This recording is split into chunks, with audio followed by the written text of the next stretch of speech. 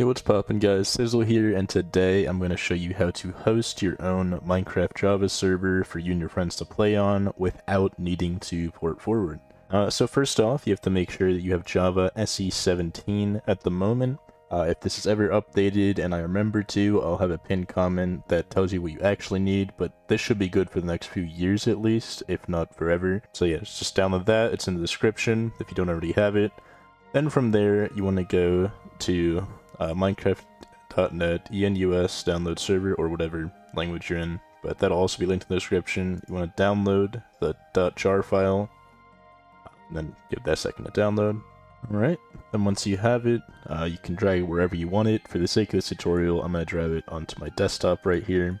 I'd also recommend making a folder for your server, just so you can keep everything all nice and organized in one place. So once you have that, you go into that folder, and you'll see, right now we just have server.jar. You want to right click, hit new, and text document, and you want to call it start.txt, and open it again in Notepad. And all you want to do is copy and paste this exact stuff from the Minecraft website. A lot of it's customizable, it's like how much RAM we'll start with and use by default. The important parts are, though, no GUI. There's no real reason to need a visual indicator of stuff on your server, but if you really want that, you can delete it like it says here. But the actual only thing we have to do here is delete this part and rename it to whatever the .jar file is currently called, which in this case is just server.jar. And we save it. Then we want to do file, save as. From there, we want to do start.bat instead of txt. And if you can't see this, you have to change it to all files to be able to see the end of your name. And once we have that, we now have start.bat. We can now delete start.txt, and then you just run start.bat, and it'll do a bunch of stuff, and then it will close once it's done. You need to go to eula.text, change EULA to true, agreeing to the EULA, which you should, of course, read on your own, and make sure you agree to. I've already done that off camera, though. Anyway, next up, we have the server properties. This is the properties you're able to change. You open that up, you can see a lot of different settings. The important ones that I think most people would care about are spawn protection. This is the amount of blocks that are protected in spawn. I always set that to 0 for me and my friends, because why would you want any blocks protected? Then there's some other stuff on here. You can look into it more yourself, but the only other one I'd maybe turn on would be Whitelist, which is down here, which you can turn on to true. And for the sake of demonstration, I will turn that on, because that's an important one for a lot of people. Anyway, once you have that already, you can run start.bat again, and this time it will take a bit longer and actually do a bit more stuff. And this process here can take a lot longer depending on how good your computer is and whatnot, so don't be scared if it's taking a bit longer than normal. Anyway, when it's done, it'll say done, and then you can then your server is actually already running at this point. So if you go into Minecraft itself and you boot up the game, once your game's booted up, you can just hit multiplayer, add server, and you can just type in localhost, and that is not localhost.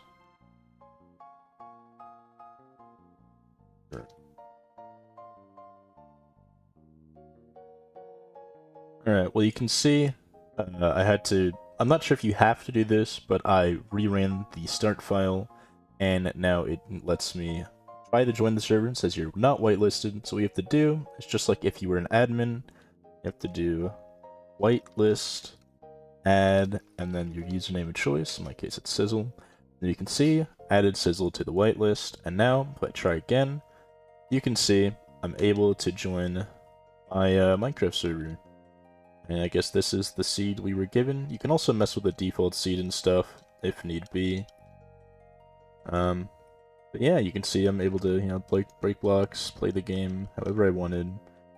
And it is open. Now, the difference is, and the important distinction here, is I've only made this server available to anyone on my Wi-Fi network, which, if you didn't know, is not particularly useful. Okay, so next up, what you want to do is go get your tunneling software of choice. A lot of people have used something called NGROK, but I personally used and definitely enjoy using Play.gg. It's not sponsored or anything, use whatever you want to use, but this one is just the easiest one for me personally. What you want to do is hit download, and then you want to get the Windows version. When that's done, I'd recommend moving it somewhere in your server folder so you remember where it is, but you can put it wherever you want, it doesn't have to be here. I'm just going to put it in there, and you drag your plate.exe file into that folder, and then you should run it once, do something like this, and it will open Flames page like this, and what you need to do from there is make yourself an account. And I already have an account, so I'm going to log in, but you can just sign up. It's very simple. And then from there, it'll say wants to make a new IP address. I'm not going to actually show mine in this video, but know that you'll have like your IP here. You want to hit add agent, and you can see I already have my other MC server right there, but all you want to do to add a new server, and you'll notice it does stuff in the background here. Now you have a bunch of stuff there.